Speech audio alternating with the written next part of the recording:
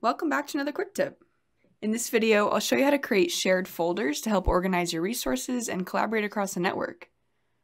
Shared folders allow you to point KeyShot to access files and folders that are shared on a server or local computer. To view your current folder locations, head to Preferences, Folders. Here you can specify the location for all folders or customize each resource type independently. By default, KeyShot's resource folder is stored under Documents on Windows and under Library Application Support on Mac. But you can freely move this folder to somewhere more convenient, like your desktop or even a shared network drive.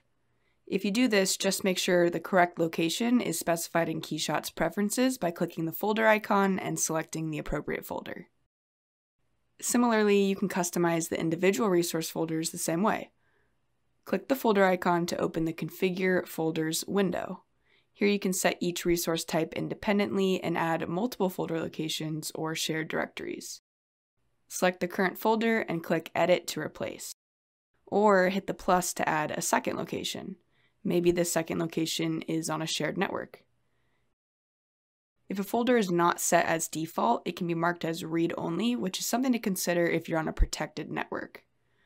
When you're done customizing your folder locations, KeyShot will restart.